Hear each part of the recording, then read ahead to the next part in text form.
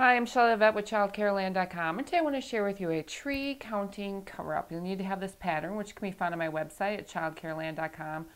Underneath the video section, it comes with the tree with the blank circles on it, and it also comes with circles to use as the cover-ups.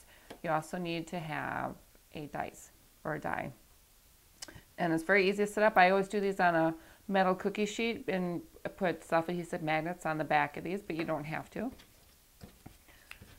A child would start by rolling the dice, and then they would count how many was on there and then put the same amount of cover-ups onto their tree. And then the gameplay would stop once they have all the blank circles covered up on their tree. So for example, they don't have to roll it on the tray. I'm just doing it because of the limited space here. Do that again. 3. And so they would take 3, count 3, and they can put these anywhere they want on their tree on here. And they would go again, 6.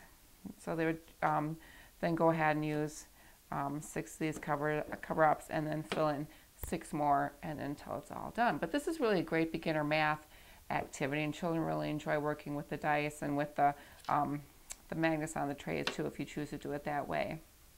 For a tree counting cover-up, I'm Shelley Vet with ChildCareLand.com, and thanks for watching.